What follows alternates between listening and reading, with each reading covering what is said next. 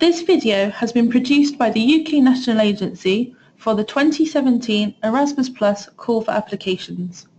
This video will provide UK organisations with an overview of the opportunities for schools under Key Action 1.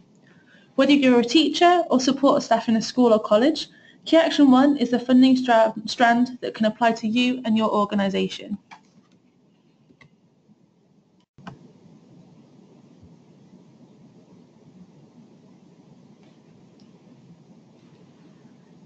Key Action 1 is all about mobility, which would usually mean that individuals spend time abroad. Mobility projects can cover a variety of continual professional development opportunities. Overall, projects last from between 1 to 2 years, but for individuals or groups of staff, this could be as small as activity from 2 days up to 2 months in duration. Mobility projects are transnational, so all activities do need to take place in another country, but I'll explain more about that in a second.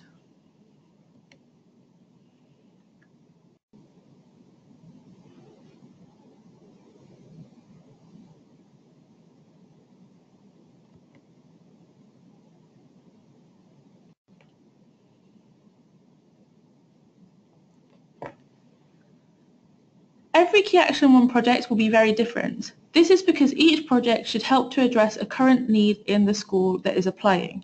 But to give you a flavour of the types of things that we have approved in the past or funded, I've put three examples on the screen for you now.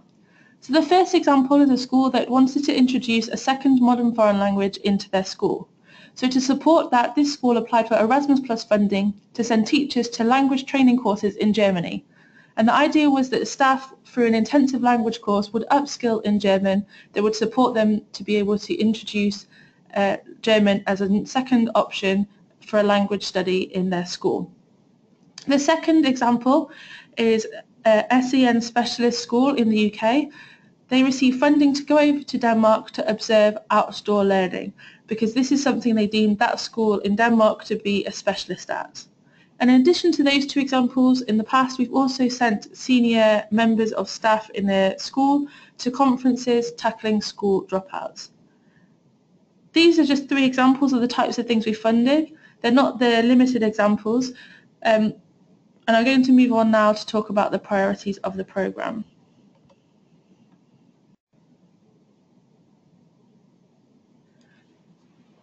So Key Action 1 does have some objectives, and these are the objectives that have been set by the European Commission. So the objectives of Key Action 1 can be found on pages 31 to 32 of the programme guide. So it's really important that you ensure that your project idea is relevant to the programme objectives.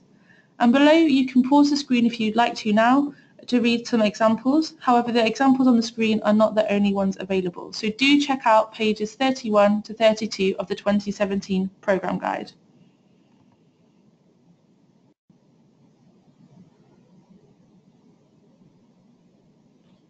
Key Action 1 school mobility opportunities are not limited to teaching staff. Staff in charge of school education, so that could include teaching and non-teaching, including school managers and heads. So anyone who is in charge of school education that has a working relation with the sending schools is eligible, as well as other educational staff such as school inspectors, school counsellors and psychologists. So anyone that is involved in the strategic development of the sending school or in the actual delivery of lessons will be eligible participants. So this could also include teaching assistants. Now there are two types of opportunities that projects can apply for, and projects can also combine a mixture of the two opportunities.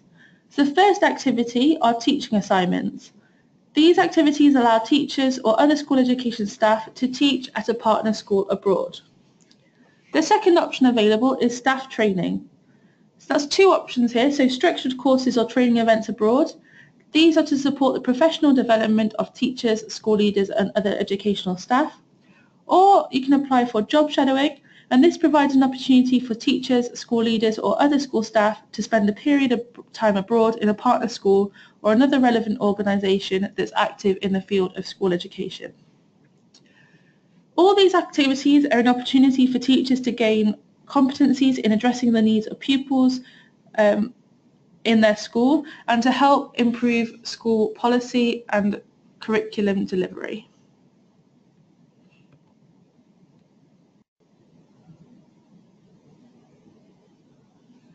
So under Erasmus Plus, there are two types of countries that are categorised. They are programme countries and partner countries.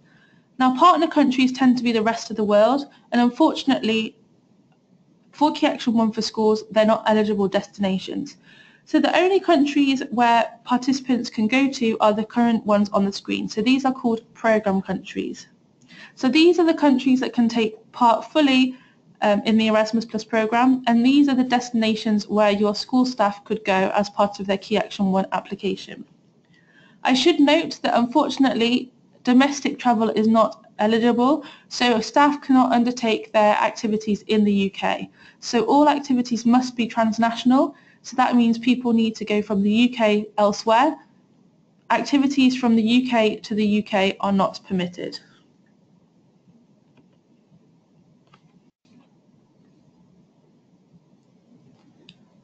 So all projects are structured around a 1 or a 2 year cycle. So projects need to identify a need. Then if they're approved, they get the funding.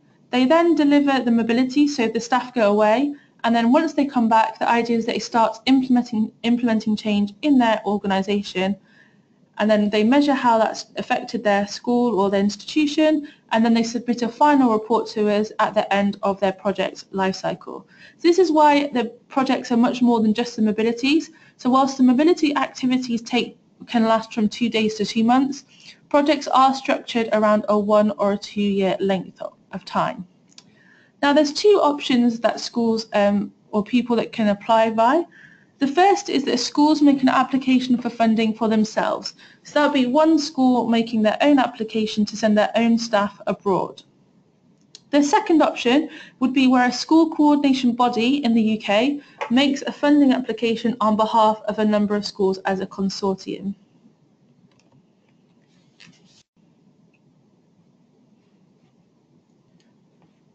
Schools themselves cannot act as consortium coordinators on behalf of other schools. So the consortium approach is intended to burden and make the application process easier. The school coordinating body is responsible for the management, budgeting and reporting related to the project application. So as I said before, schools cannot act as a consortium coordinator on behalf of other schools.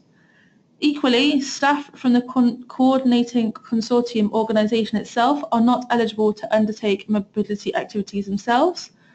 They should just have an organisational role, and it will be the staff from the schools in their consortium that will go on the mobilities.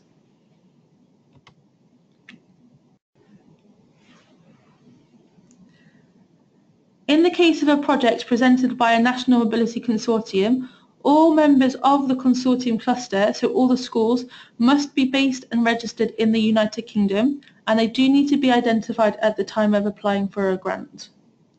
So the schools in the consortium must have a clear organisational link to the organisation that's acting as a consortium coordinator. And there's no cap on the number of schools that a consortium lead can include in their application, as long as they have a pre-existing demonstrable responsibility for the schools they include in their bid.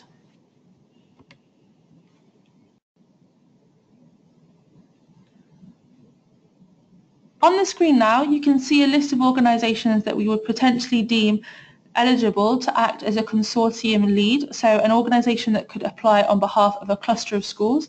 However, with the changing status of the UK education system, this list is not exhaustive. So if you're unsure as to what your organisation would be eligible for, please do contact us as soon as possible.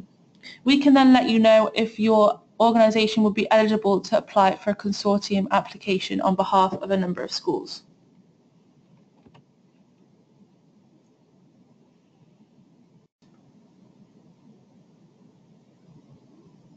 So for each person that travels abroad, your organisation is eligible to claim the following funds.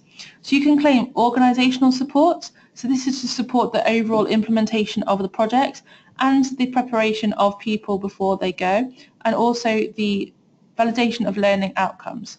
You can also request a travel grant, so this is to help contribute to the travel costs for that person to travel to their venue of activity and back again. In addition to this, you can also request individual support. This is based on a daily rate depending on the country in which the person travels to, and this is to support things like hotels, subsistence, and also if there's any accompanying persons that need to attend in order to make the participant able to take part in the activity. In addition to the above categories, if someone is enrolling in a private course via an independent course provider, you can also request course fees. So this is a daily rate of €70 to help support the enrolment into private courses. Then in addition to that, if the participant has additional needs due to disability, then you can also claim additional costs to enable them to take part. This could be as simple as the requirement to rent a mobility scooter to support the participant to be mobile during the placement, right up to the request for additional funds to support an accompanying person to travel with them to enable them to also take part in the programme.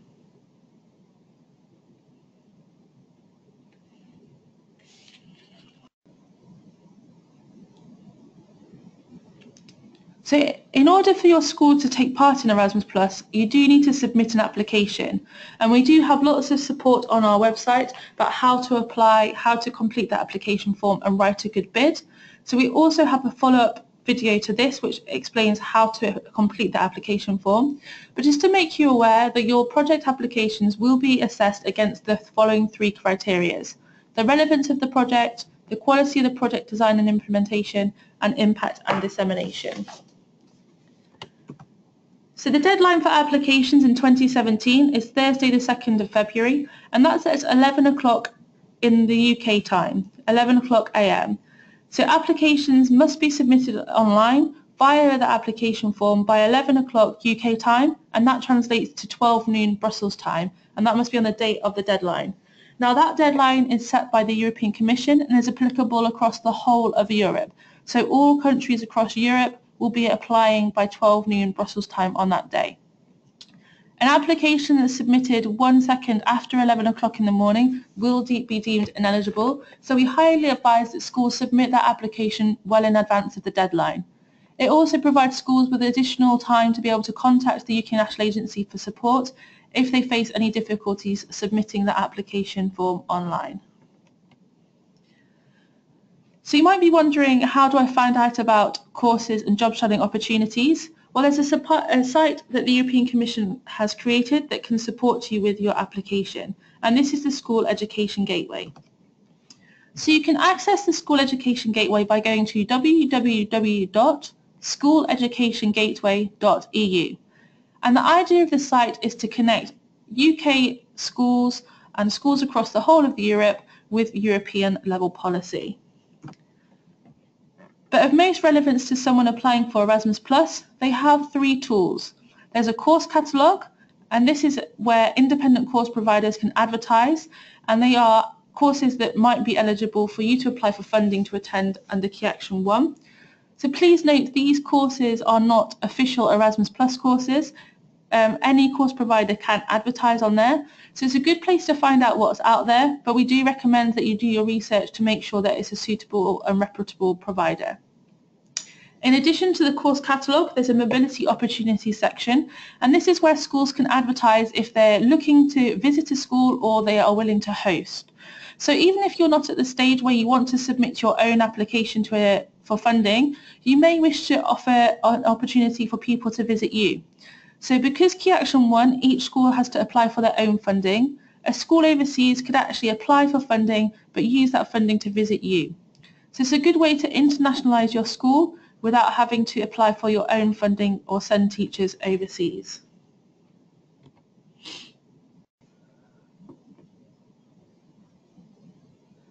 So the course catalogue and the mobility opportunities are the sections that are most relevant to someone thinking about applying for Key Action 1. But in addition to that, there's also a strategic partnerships function.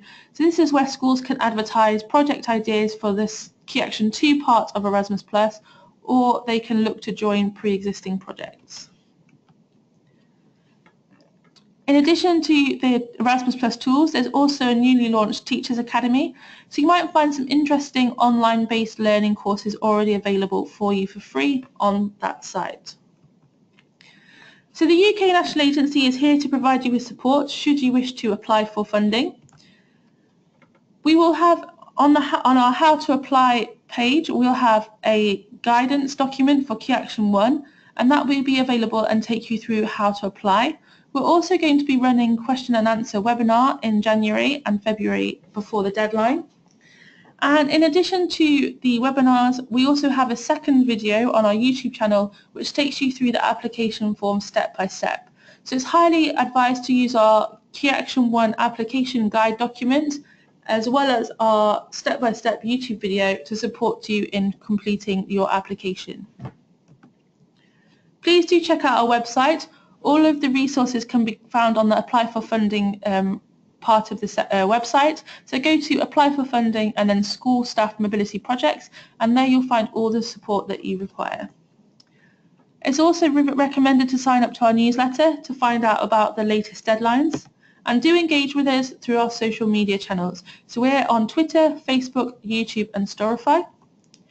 And in addition to that, we also have a dedicated Erasmus Plus helpline. So you can contact us from 8:30 till 5:30 on usual working days, Monday to Friday. Unfortunately, that excludes bank holidays. Or you can drop us an email at erasmusplus.inquiries@britishcouncil.org. Thank you for watching this video and good luck with any future applications you may choose to make.